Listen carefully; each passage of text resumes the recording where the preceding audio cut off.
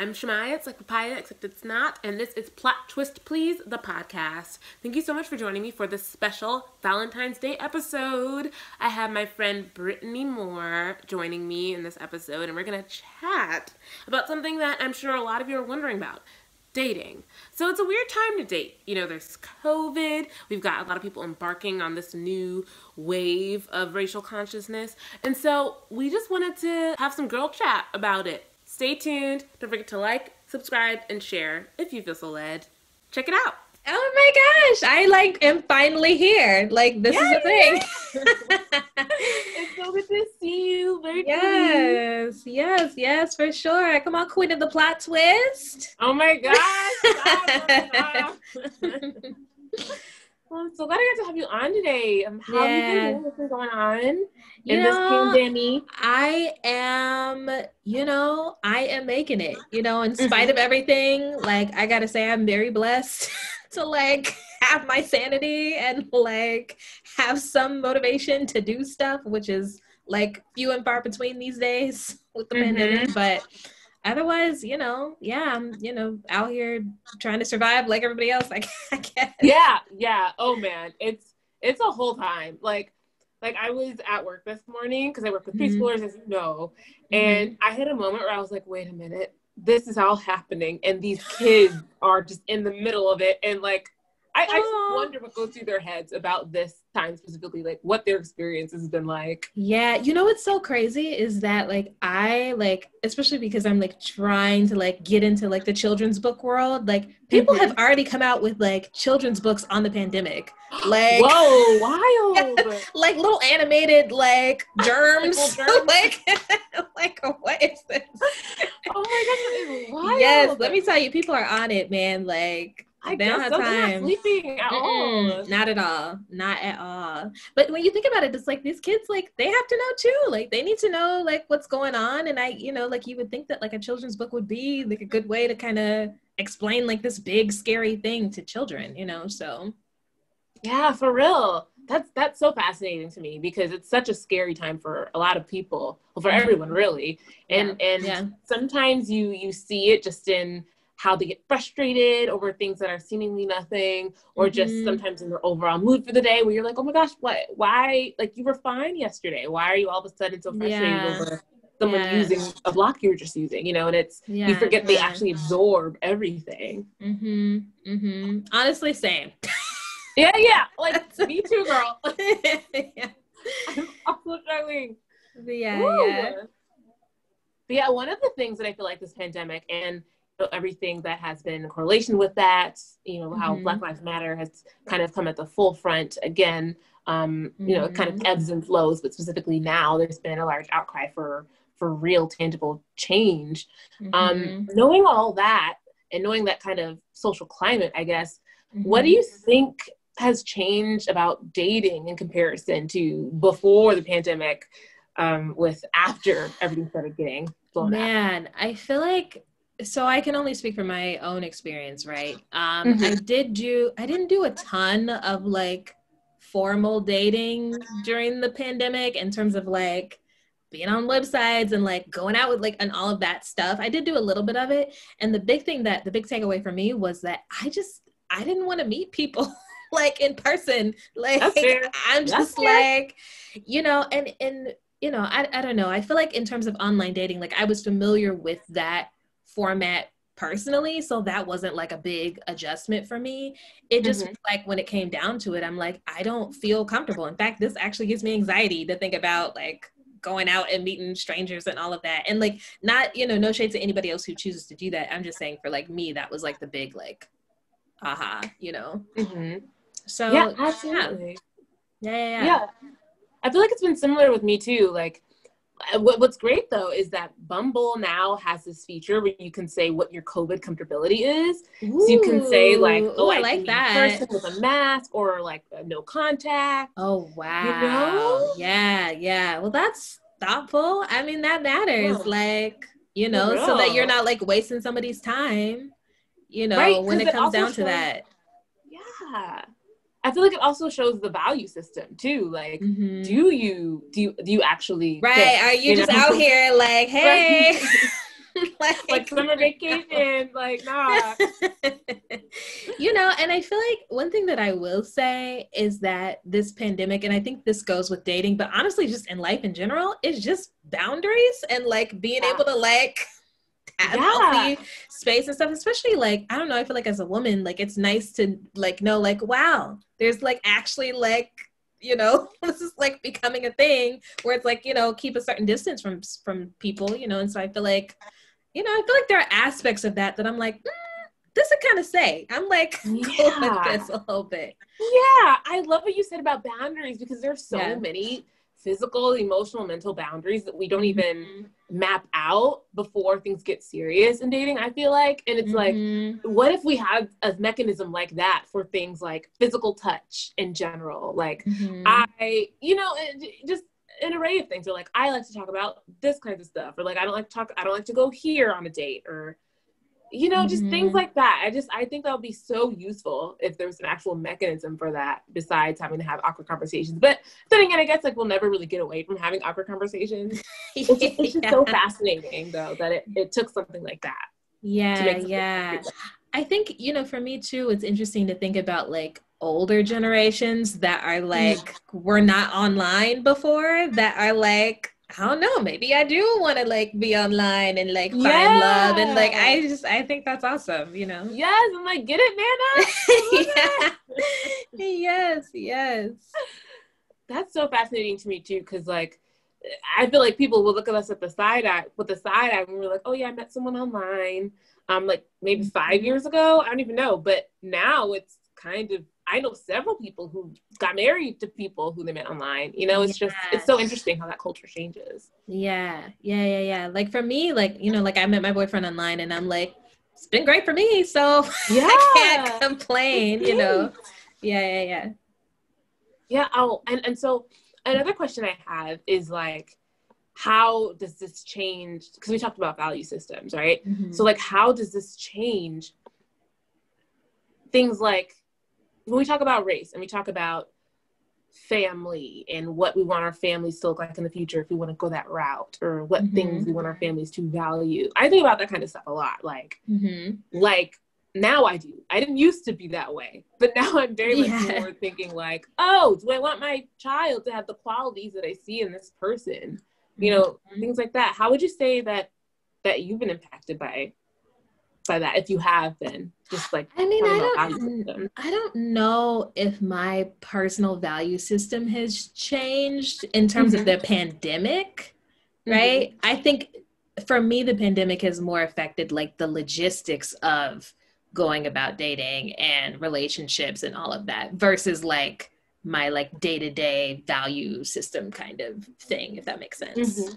Yeah, I would say like for me, the biggest impact that it's had, or one of the biggest impacts, is like I'm now in a long distance relationship. That was not a thing pre-pandemic. And, you know, like work wise, like my boyfriend like had to like go move out of state. And so that's been like the big thing. And I think for me, where value systems come in, it's like, okay,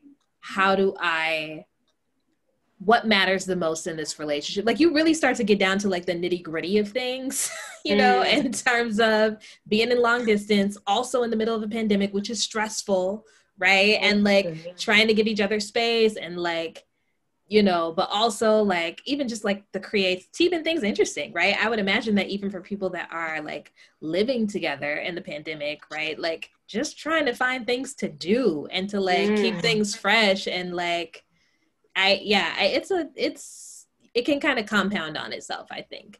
But I think that's when you go back to, okay, like what are my core values? Like what brought us together? Let's focus on that, you know? Because, you know, it's a lot in the news. I try to stay off social media with the pandemic because that is draining to the soul. Like, yeah, truly. Oh my gosh. Like, listen. Yeah, like I like will have friends or family that are like, did you see this article that's like the latest death toll or like the latest like I can't, girl, between that and like even the political stuff, I'm like, I just choose to actively, like, I can't take all of that in all the time. And that goes back to boundaries, you know, like. Yeah. Yeah. Yeah. And it's so great that you're talking about that, because I feel like something for me, because we talked about this, I'm autistic, and something that autistic people tend to struggle with is knowing what people's boundaries are, because typically people won't say them out loud. They'll just kind of expect people to know, which is hard. And I think now specifically I'm forced to be like, this is what I'm comfortable with. Are you comfortable with this? Which has been really great for me just as an exercise. And I think generally, like culturally, it's something that I would really hope that people keep around. Yeah. Yeah, for sure. I think, I think communication is everything, right? Yes, like literally. it's Literally. so simple, but like we don't do it. So Right. it's like, and then we sit and wonder why, well, she just don't understand me, or he just don't blah, blah, blah. And it's like, well, did you communicate? Like what you're like, we're not, people aren't mind readers, and I think that there's this assumption that just because somebody is your friend or your partner or your pastor or whoever, that they're just going to automatically know what you need and want in every little given moment. And I don't think that that's accurate. I think that you have to educate people on how to love you. Yes, absolutely. I feel like people, there's this like rose-colored glasses thing where people are like, when you fall in love, the person will meet all of your needs and they'll automatically know how. And it's like, no, that's not love. Is to me the process of kind of getting in those nooks and crannies and being like, oh, these are the things that make me feel cared for, that make me feel valued in a partner. Right. Yeah. It's like, it's less than this picture perfect, not less than, but it's different than this picture perfect. Oh, it'll automatically click into place. It'll just figure itself out. Yeah. Like I had a friend, like this was some years ago. I had a friend and she was talking to me about love languages because she was like really getting into them for the first time. And she was like, yeah, and I was just really into this.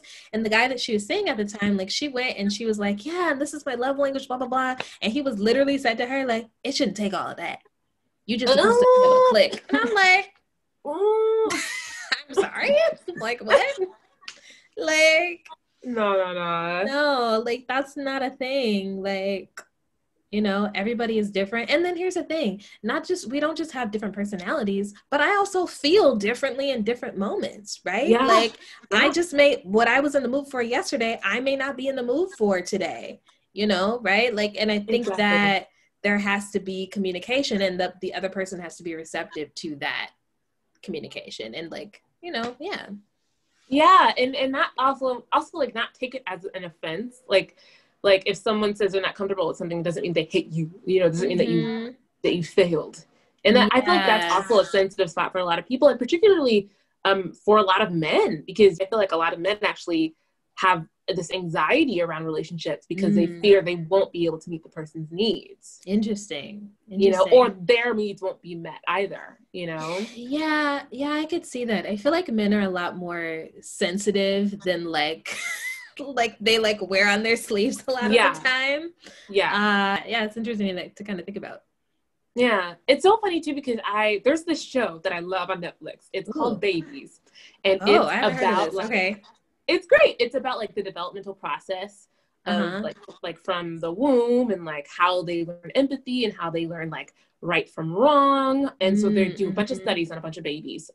And one thing that they said in an episode just stuck with me so hard, and it was a baby, the love between a baby and their caretaker begins to grow when the baby trusts the caretaker to meet their need, and the parent trusts the baby to tell them when a need is not being met. Yeah, that's interesting. That like hit me to my core. I was like, oh my gosh, this is love. Yeah, it's interesting to look at children and like just to see how their whole little world develops, like even in terms of how they even like say their first words and like what happens in their brain to even get to them to that like step. I feel like kids are definitely interesting to kind of observe and like take from, I think. Yeah, especially in terms of feeling cared for, and like what makes people feel cared for, and how there's every child is so different, and how they have different needs just like people. Yeah. Like I think about like my niece and nephew, they are literally like fire and ice. Like you cannot do like, the same, act the same towards one as the other, just because they're not going to receive it the same. Like they're two different, and like, here's the thing, they're like little ones, they're not even 3 yet. So they're like babies, but their personalities are already like there, and I think, it just goes to show like how important it is to pay attention to individuals and individual needs and be able to adjust and go with the flow, Yes. And it's so interesting too, because you have to be at a point where you first know what you need and know how to communicate them effectively. And a lot of people struggle with that. Girl, listen, self-awareness. That's a whole thing. I always say, like, I feel like there's this like assumption that we're all experts on ourselves. Like, yeah. And I'm like, I don't know about that. Like, everybody has blind spots. Yes.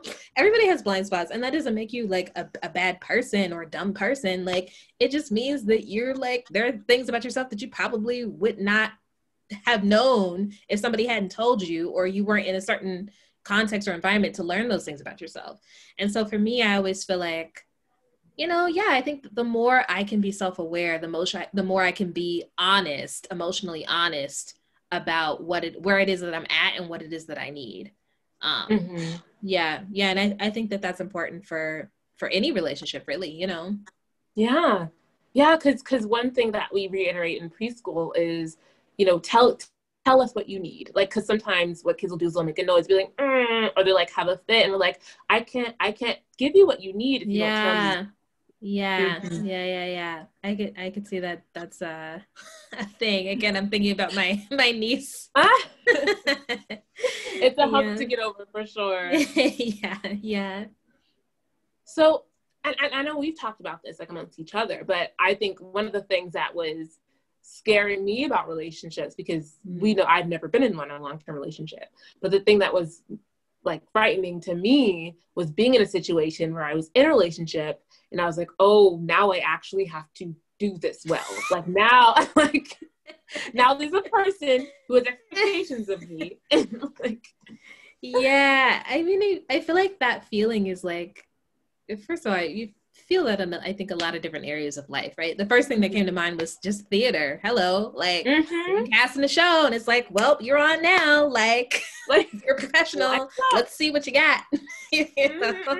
And I think that kind of goes back to imposter syndrome, right? Like, even in terms of relationships, like you can have this thing of like, this thing is just so like, oh, I don't know, like I don't want to break it. I don't want to. Yes, like it's a fragile piece of glass. Yeah.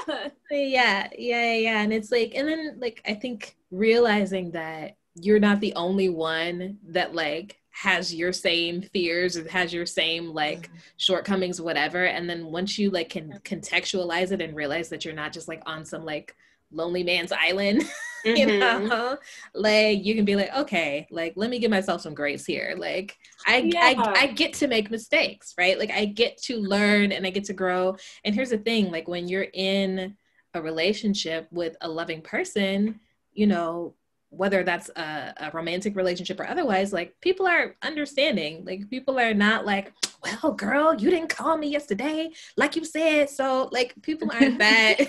I feel like at least my friends aren't like, and so I feel like it's kind of like the same thing where it's like people are like, they are here for you. People are rooting for you, just like casting directors are rooting for you, Exactly. That's so real. Yeah. So in that same vein, do you think that politics and how things have kind of heated up now, particularly, have impacted how people go about dating now and in the future? Or do you think, and I was thinking about this earlier, is it the same and like the people who haven't had to think about it now have to think about it? Like, I don't know. I feel like, I mean, here's the thing. I can only speak from like my perspective as like a Black woman, like, whatever. Like, I feel like for me, it's hard to say, because on the one hand, I want to say in terms of like, it feels like the pulse of the Black community in particular, like we've been saying this stuff, like we've been complaining. So it's not like we're like having some new like, oh my gosh, and now we're seeing like, I think Black people have already been there in terms of Black issues.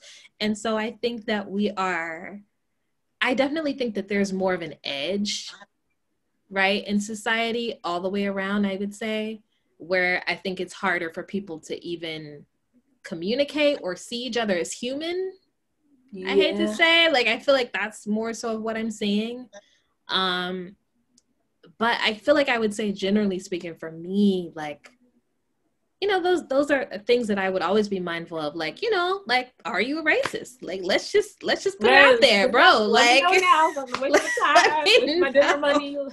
Yeah, like, yes, that's kind of hard to say. I'd be interested in like a poll, like, you know, like in the US, like, what were your thoughts on dating before the pandemic? And I mean, and before, you know, all this current political, you know, stuff. So I don't know, girl.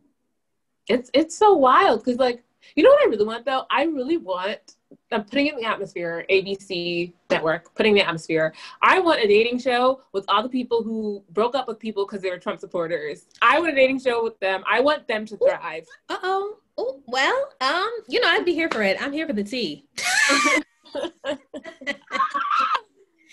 Yeah, I think we're also living in a time of call out culture. Right. Oh yeah. You know, so I think the time for like being a closet racist is like that's over. That's over and done, right? Like, and like I'm talking about race, like that's just one issue, right? Like, right. I don't know. I hope that like we get to a place of like where the edge kind of goes on a little bit, just because, like I said, it's exhausting to like constantly be in that, like, everything is political. I mean, everything is kind of political, but at the same time, like, I can't, like, if I sat and thought about all of the political issues that are like, that like really like are triggers for me, like whatever, I would be pressed all day. Like I wouldn't get anything done, like literally. Absolutely. Yeah. It's can be exhausting because, like, you know, you live it and then you talk about it and then you go back to living it after talking about it. And it's wild. I feel like for me on dating apps specifically, I definitely look for people who are, well, because I'm a Christian, so like that complicates things. So I always look for like, I realize that I'm someone who I can disagree with you on certain things, but in terms of like basic level humanity, like I just, because it's so dicey, because some would argue that's not a testament of someone's character, it's a testament of what their values are, or like what they value more than other things. And I think I've come to terms with the fact that like I cannot be with someone who values capitalism or a capitalist system over human life or over the well-being of other people. Yes, that part, you know? That part right there. Yes, it's a lot. And I think this goes back to like self-awareness, self-insight, to say, okay, let's be real. What are my triggers? Like, is this particular issue a trigger for me? And if my partner, who I am like the most close with, the most intimate with, is saying stuff and is about stuff that is hitting on my triggers, like this is toxic at this point. Like I can't do it, you know? Because like I was reading the study on how much time you spend with different people in your different phases of life. And it was saying how around, you know, after like age 25 and up, you spend 80% of your time with your significant other, and everybody else is in the 20% range. And it's like, so that this is the person you're with most of the time. Yeah, that's a thing. I think, you know, I and it's not to say that like, I think you just have to be aware of your triggers and just be honest about it. You know, that doesn't mean that, you know, you're cold-hearted and you're just like scary all the time, whatever. It's just about being honest. Right. Yeah. And I remember we had this conversation over the phone about people who put apolitical in their dating profiles. and how like my inclination was to be like, y'all just don't want to say you're conservative, or y'all just don't want to say it to me. Yeah. I don't know though, but then you also like, you made an excellent point too about that. And I don't know, like you were saying how people who live in a bubble will continue to live in a bubble when it is comfortable, you know? And yeah.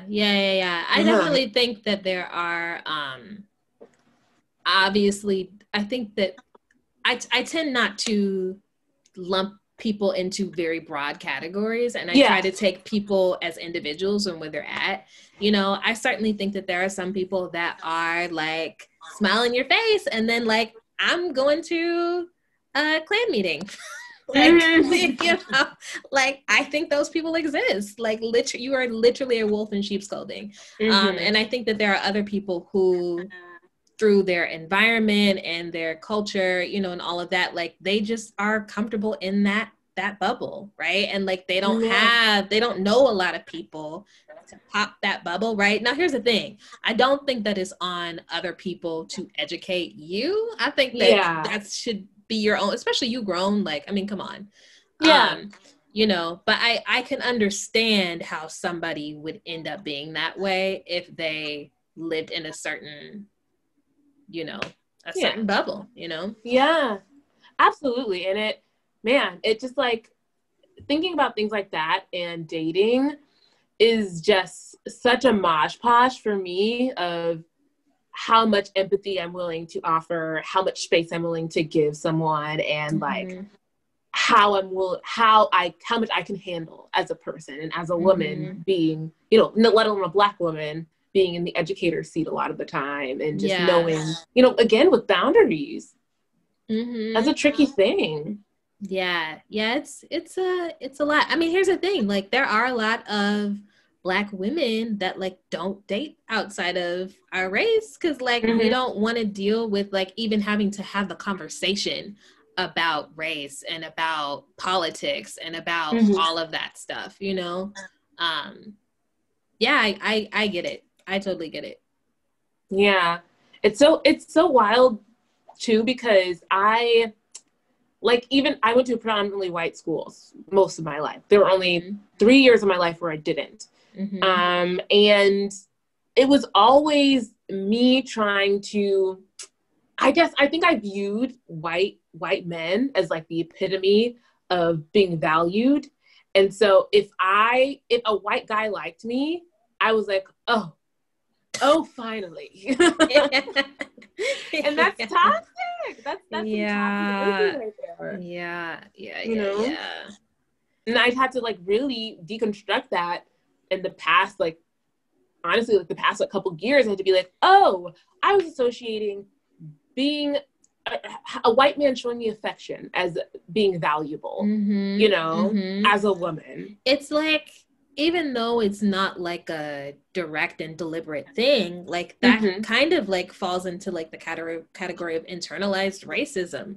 That you don't even are like fully aware that it is in the moment, right? Just because of the culture that we grow up in, you know? That definitely for me like took some undoing and like re-education to just value all Black everything, you know? Like, you know, and to really celebrate that, like no, really, I'm rooting for everybody Black, like truly. like I don't think you heard me. I'm rooting for everyone Black.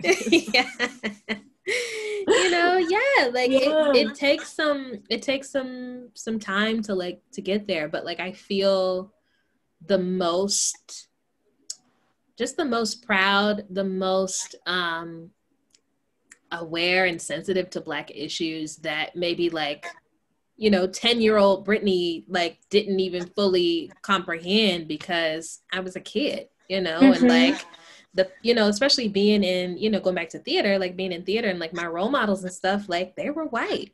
The cartoons that I liked, they were white, you know, and so it takes time to undo that.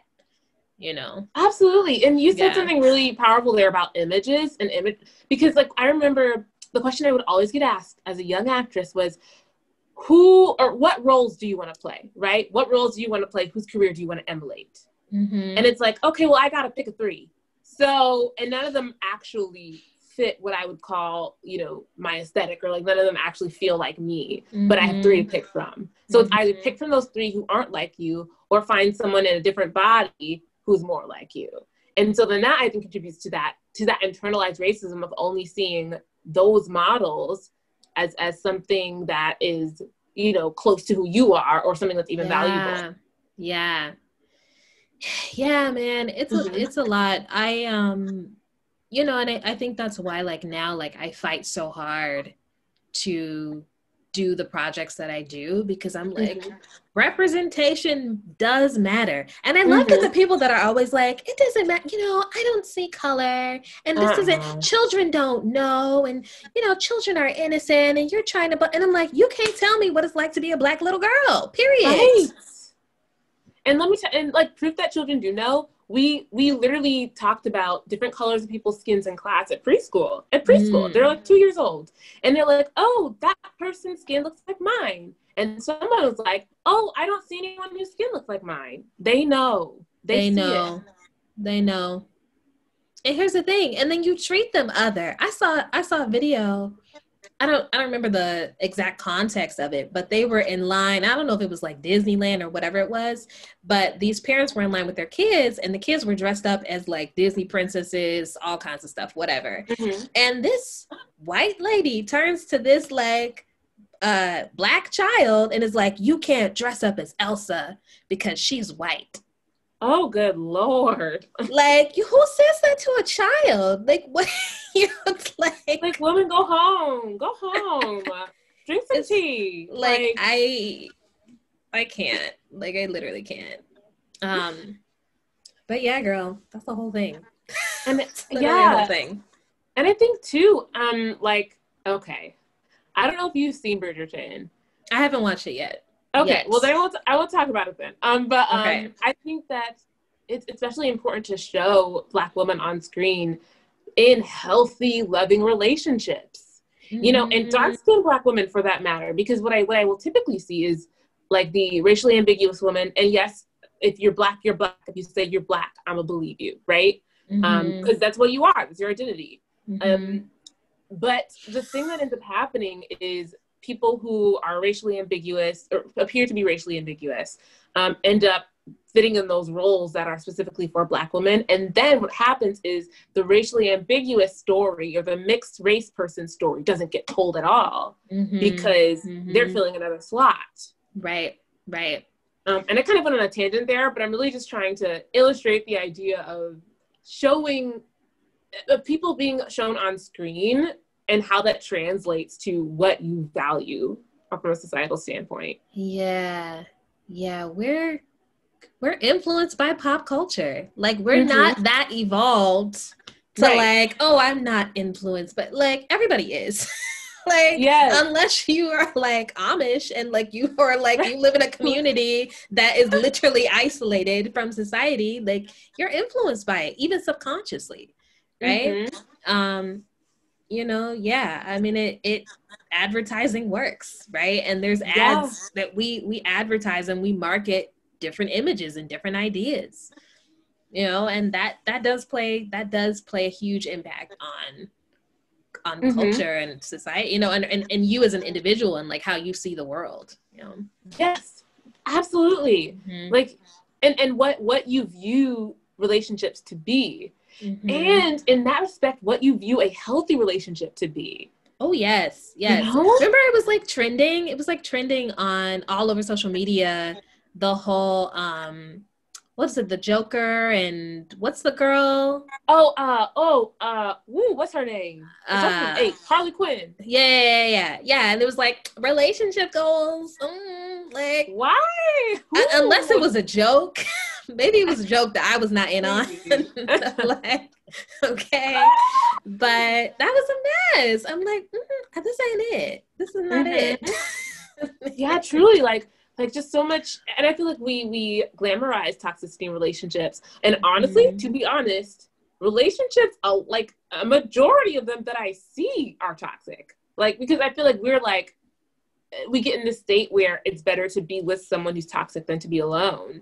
And, you know, something that I promised myself very recently was that if I do not feel as good around someone as I feel being alone, it's not not even worth your time. It's don't waste my time. Like, what are we here for?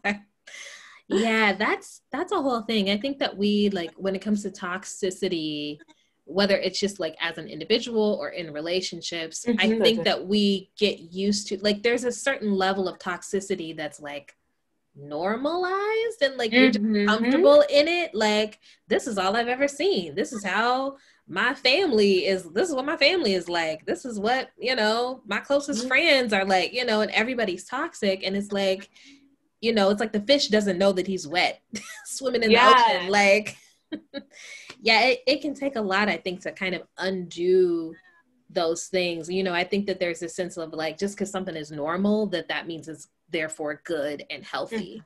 You know, just because you can function and you're not like rocking in the corner, you know, like bawling your eyes out all day.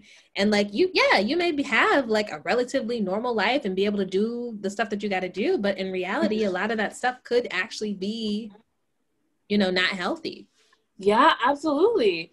And something else that I think that I've recognized from that is like if there's a dynamic where a guy's like super jealous or like hyper masculine, and I don't hate masculinity. I just hate toxic masculinity, because I think a balance of masculinity is useful and healthy. But I think when it becomes about like a power struggle and about domination, then that is like the red flags are going up. Because I remember, I don't know if I saw this person like on TikTok or wherever, but she was talking about how her boyfriend would like the way that he would act jealous was like he would get mad and like public like outbursts. And she was like, oh my God, like that means he cares. Like that's not, you don't need that. Yeah. And I think a lot of people like, and it hasn't died out either. Like it hasn't died out with this generation, this upcoming generation, because, you know, bless her heart, Millie Bobby Brown was talking about how the main character of You, I don't know if you've watched You. No, I've never seen it. Oh, it's actually real good. But okay. Yeah. But the main character of You is basically I don't know the logistical term, but I think he's a sociopath.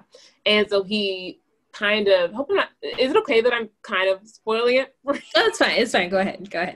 But it's like you pick up very quickly. That's what it is. But everything that he does is like in the name of love and because he cares so much about the person he's idolizing. And it's like, we think things like that are coveted, like they're coveted. Something else that I was thinking about was the fact that our idea of even what's sexy or what's sexual is emotionally cut off, emotionally distant. But the things that are not sexy or not something that like exudes passion are like pleasantness or kindness. You know, that doesn't turn us on. Yes. That's a really interesting point, because I was thinking today, I'm like, you know, one of the things that like in terms of men, the things that I find really sexy is humility. Like I love a humble guy. I love an empathetic man. I love, even if you can't empathize, I'm gonna need you to at least like sympathize. Like those things are like so like underrated. Because here's the thing, everybody is always like, I feel like confidence is the sexiest thing, or when he works out and he got all this whatever. And not to say that all that stuff isn't hot, but to me, I'm like, when I think about the what's in your heart, like who are you at your core? And the thing that really like turns me on is like a guy that's like humble, a guy that's like sees other people, right? And like a guy that can own up to his mistakes. That's hot. Okay. That is hot. And listen, very rare, because I feel like we live in a culture that's always like, let me put up this representative, you know, so that I can woo you or whatever.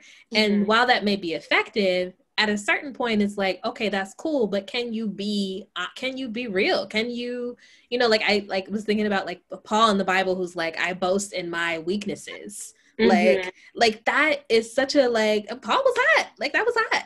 That was hot. Tell you what, I'm gonna just say it. Tell you what.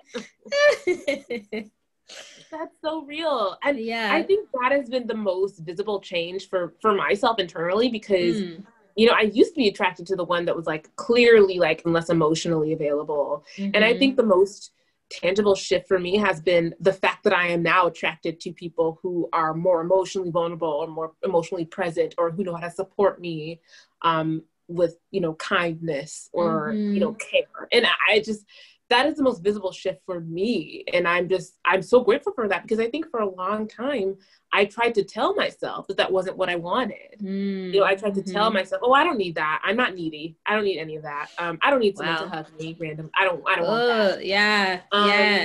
You know, like I would tell these lies to myself because I was just afraid of wanting that. Yeah. You know? Yeah. And I think, you know, especially for women, for us to actually like be honest and like own what it is that we need and not back down from those things, like just in life in general, but like in this instance in a relationship. Because I think when you step back and think about it, it's like, okay, all those other things are nice, but what's going to sustain us for the long term? Like if that's what your goal is and that's what your desire is, what's going to keep us? What's going to keep this thing going? What do we come back to at the end of the day? And I can't, especially for me, like, I think, you know, we're both type 4 personalities, which are more, you know, very, like emotional, like we like vulnerability. We like to be honest, you know, all those things. And it's like to be with somebody that is emotionally cut off and, you know, isn't able to be there for you emotionally is really, really difficult. Right. And like, you know, obviously there are pros and cons to different personality types, but I think fundamentally at the end of the day, like if you just don't care about me emotionally and you just like, walking around with your peacock feathers, I can't do anything with that. Like truly, what am I do with that? What am I going to do with that?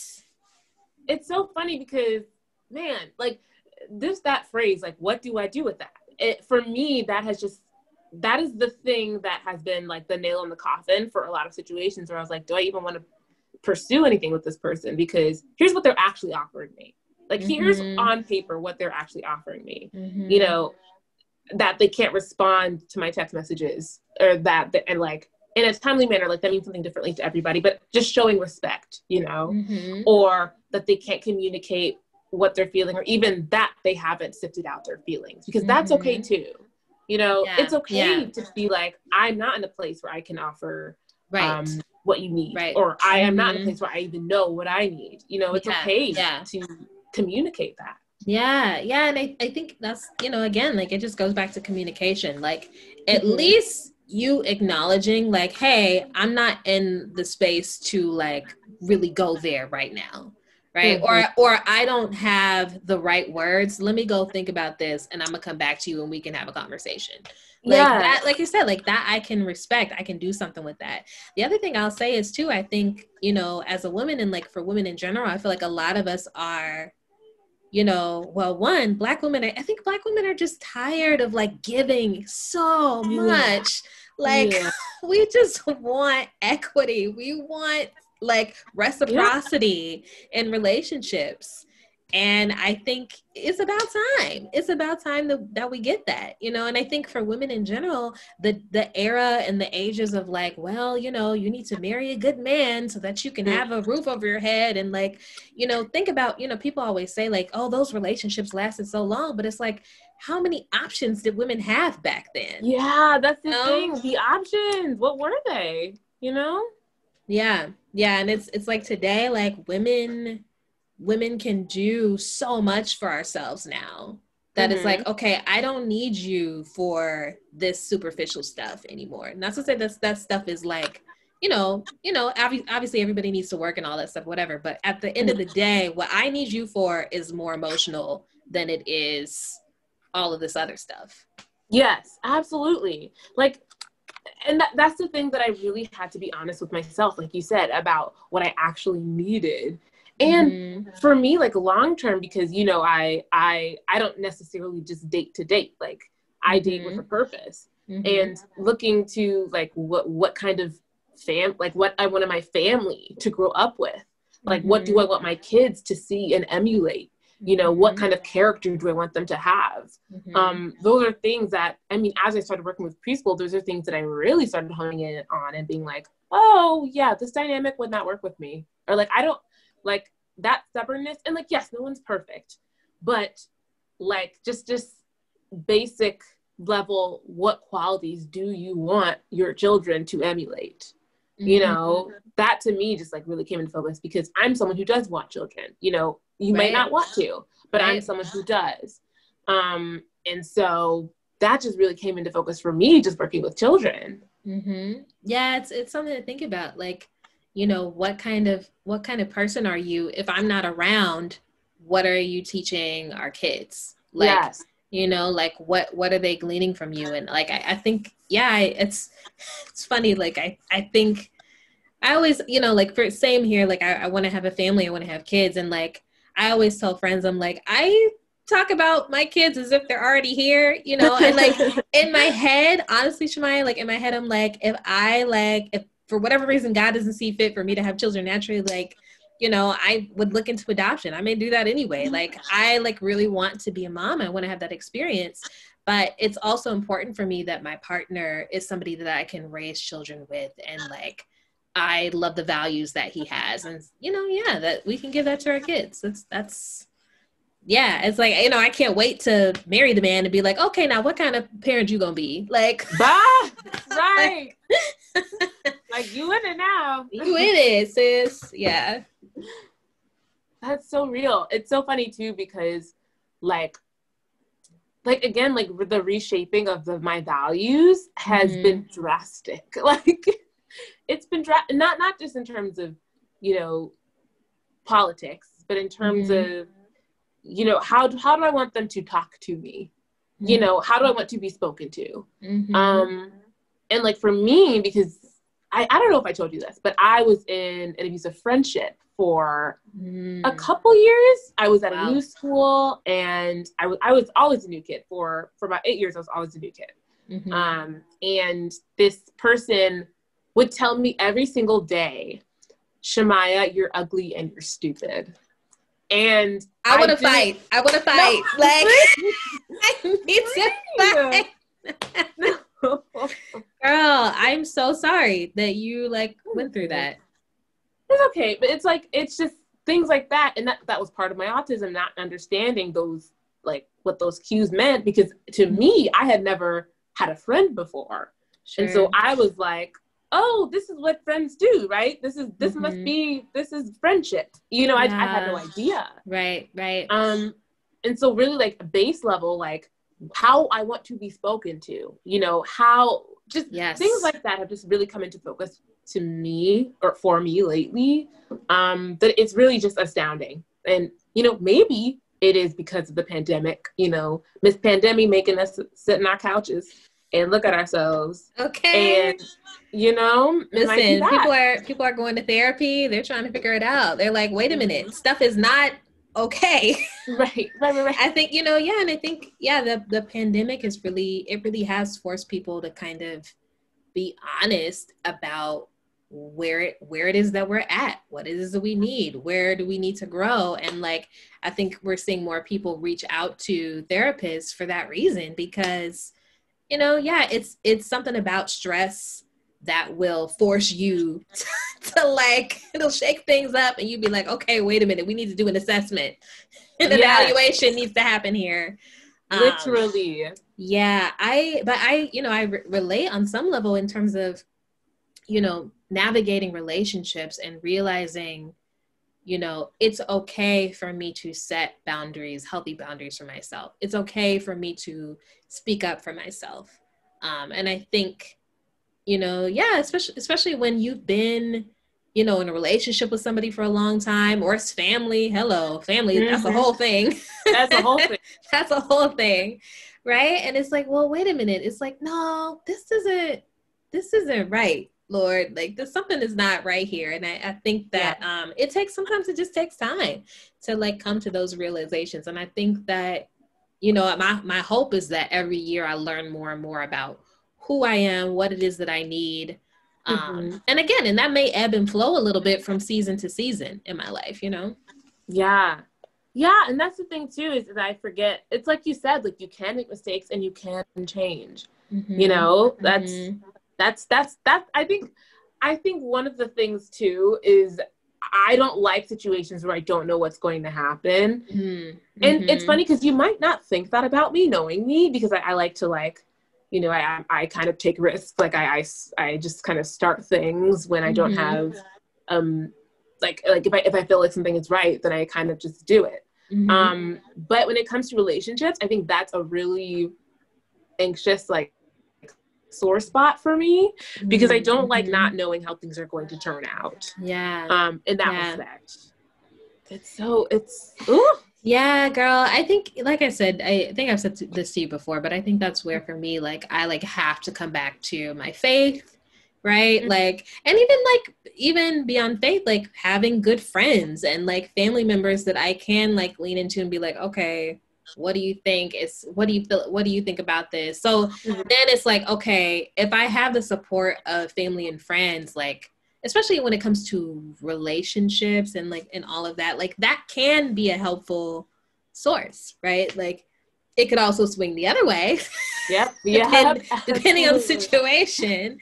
But I think that for me, like leaning into the people that God has like put in my life and like going back to just like prayer and like I admire, even for you, even if it is outside of dating, that you do have that, like, you know what, I'm going to do this thing, like let's go, let's do it. Like I'm kind of the opposite, like I feel like like I literally will like take 10 years to like, okay, but I have to have this and I have to, then the pretty people will be like, okay, Brittany, where's the thing, this thing that you said you're gonna do? And I'm like, I don't have other pieces, like, oh.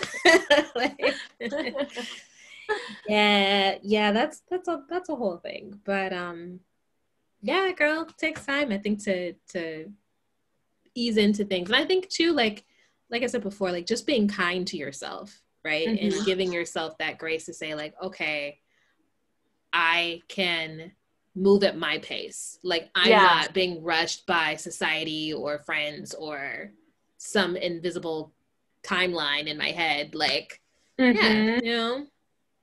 Yeah, and I think the thing too is knowing and understanding that everyone is capable of being toxic. Everyone is capable of Mm-hmm. contributing to that energy. Mm-hmm. And like, and I think it's so funny because I think when we think of toxicity, we automatically think of, a domination or consumption of Mm-hmm. something. Mm-hmm. But what can also be all consuming is like too much, not empathy, but just someone being smothered, someone Mm-hmm. not knowing boundaries and not respecting boundaries in terms of Mm-hmm. how much they are kind of laying on to somebody. Yes.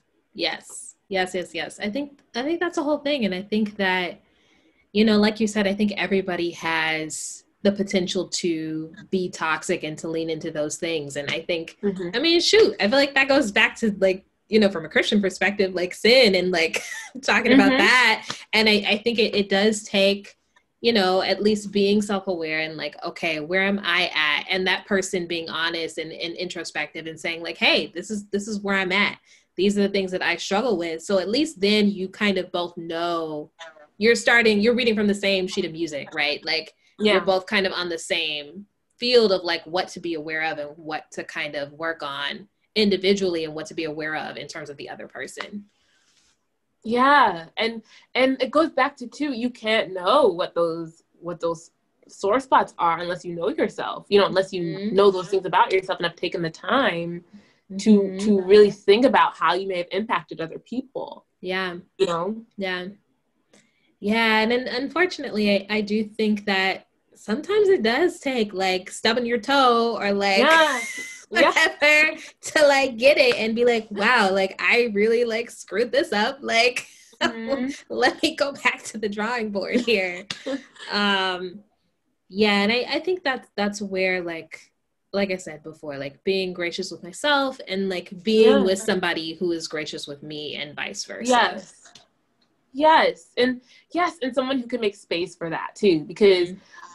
I think some of it is as well. Maybe, people come into situations with their own traumas. Maybe Mm-hmm. someone in that situation has been through something that you might put them through again, you know? And so at that point, they're kind of like, I don't want to do this again. I'm out, which is totally valid. And I think it's about finding someone who can make space for the things that you need. Right. Because we're not, like, again, we're not going to all need the same things, and we can't all make space for the same things. You know? Yeah. I think this like, for me is like, you know, I'm always like, team therapy, everybody go to therapy. Yes, we love it. We love it. Because I feel like it just sets you up really nicely to have your best shot at being your best self. Yes. Right? Yeah, I feel like we make it out to be deeper than what it really is, you know? And like, in reality, it's just a conversation or a series of conversations with your therapist and with yourself. Yes. Absolutely. You know, like, you talk to yourself. You better talk. Listen. Yeah, I feel like that because you get tools that you didn't have before. You get the insight that you didn't have. You know, and here's the thing. Like, for me, like I said, I'm an emotional person, and like my like big thing is like I can overshare like with my partner and like be like too emotional all the time. And I'm like, okay, I've had to learn how to regulate that. And like, just the idea that like my boyfriend or my mother or my friends, like, they're not my therapist and they're not God also, like, you know. And so I think that there has to be a space that you have for yourself to do that inner work, you know, that is, you know, just like for just a private thing. So you can do that work so that when you are with your friends, yes, you can be emotionally honest, but you can also, again, have those healthy boundaries, you know, and Yeah, absolutely. I think, and like going back to the thing about dating apps, I think that people thought boundaries were kind of like only brought into conversation when something traumatic has happened. Or, you know, only when something has gone really wrong. But boundaries are an essential way of life. Like, it's not just something you bring into the picture if you've been abused or etc. You know, it's part of the whole picture. Let's just normalize it, you know? Yeah, and I feel like there's just so much especially in the Black community, like there's so much trauma that we're all collectively going through and have been going through. Like, it's important for me to have quality, healthy relationships because there's enough out there in the world to deal with. Like, I need to be on top of stuff. Stuff has got to be regulated in my own personal life, you know, because otherwise you would go insane. Literally, yes, absolutely. Like, there's so much out there. And I think something, too, that has been so useful for me just in talking about anti-racism and, you know, anti-oppression is the aspect of healing and how integral that is to the process. You know, we can't appear at a place where we're ready to change, we're ready to see someone as human if we're not first empathetic with ourselves. And we don't see, you know, we have to see ourselves as worthy of change, as worthy of transformation, you know? Yeah, it's a whole thing. And I think more recently I've really become more aware of, like I said, just like the collective trauma that we've been going through as a Black community and what the repercussions of that are in my own personal life. And then even in my loved one's life, right? Like if I'm close to somebody, like that could have an effect on me. I'm like, wow, my brother is a Black man, you know, and if he comes back and is like, I had this experience, or even if he didn't have some traumatic, you know, obviously traumatic experience, I still can have sympathy for him because I'm looking on the news and I'm like seeing all of these stories, right? So even just by proximation, I'm feeling that, right? And so it's like we carry, and then I don't know if that's a Black woman thing too, but we just like, we carry not just our own traumas and our own like stuff, we carry everybody else's stuff. Yes, absolutely. Which is why I'm like, I need to be with someone who can make space for me. Like, you know, I need to come home and talk about, oh, white people be doing this, and them not be like, You know, I need you to just hear me. You know what I mean? Like, yeah, girl, that's a whole thing. Like being able to be honest about racial issues, especially in an interracial relationship, you know, with a white person, right? Like that, you know, you have to have such an amount of trust there to be vulnerable, right? Because like there are gonna be times where I'm like, listen, today is not the day. Like, I'm and I need you to not take this personally. I need you to emotionally social distance. Right. I need you to emotionally distance from this conversation that's about to happen. Yeah. And in order for me to feel your support, but also, you know, not take it personally. Yeah. Yeah, because like I was in this conversation on Clubhouse, and the question was, and I talk to you about Clubhouse all the time, but one of the questions in a chat room was, do Black women expect too much? Like, are we expecting too much? And one man on there, one panelist, he's a white man who I believe he was British, but you know, from the UK somewhere, and he's married to a Black woman.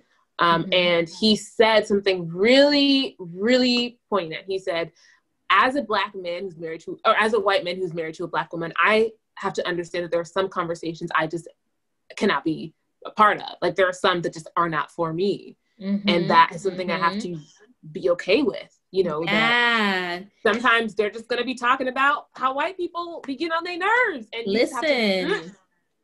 Listen, like that's a whole thing. Like I remember I even have a conversation with my boyfriend about like having kids that are at least half Black. And if they present Black and look Black, like they're going to be dealing with these issues. And I told him, I was like, it's important for me, for my kids to have Black men in their lives, you know, to be able, if I have a Black son, like I want him to be able to have positive Black male role models. And that's no shade to him. Right. It just is it's a reality, right? It goes back to representation and being able to see yourself in the world, because especially like, again, if you present that way, the world is going to come at him based on how he looks. Yeah, like, absolutely. Yeah. And the only thing that frustrates me about when I see Black children in families where either there are no other Black people in that family, or there's like one or two, the only thing that frustrates me is when the parents don't believe in institutional racism.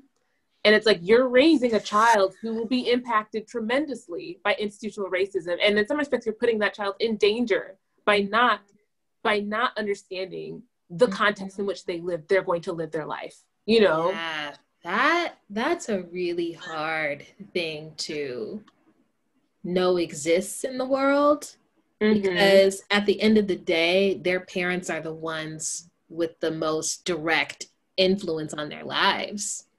And, you know, my prayer is just that in some other way, God gives them other people in their life that can show their children a holistic perspective, right? Rather than just whatever it is that their parents are saying, you know. And here's the thing: you can say you colorblind all day and you don't see, you know, you whatever. That doesn't mean that it doesn't exist, right?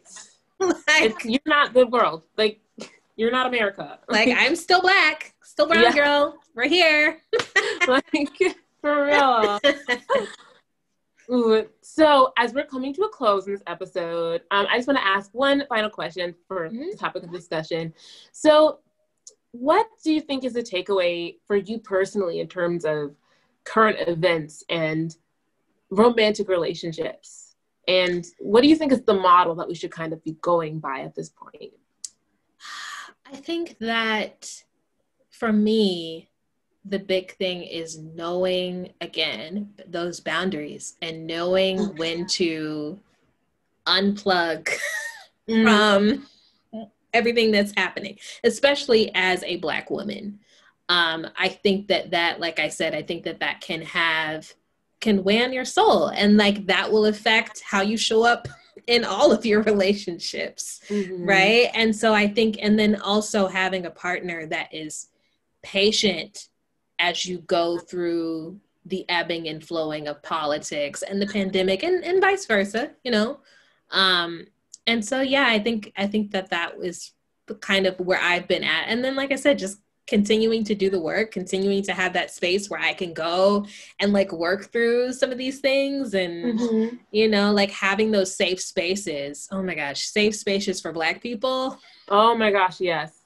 That's necessary. So necessary. That's a whole thing. Yeah, like I think that it's important to have those safe spaces.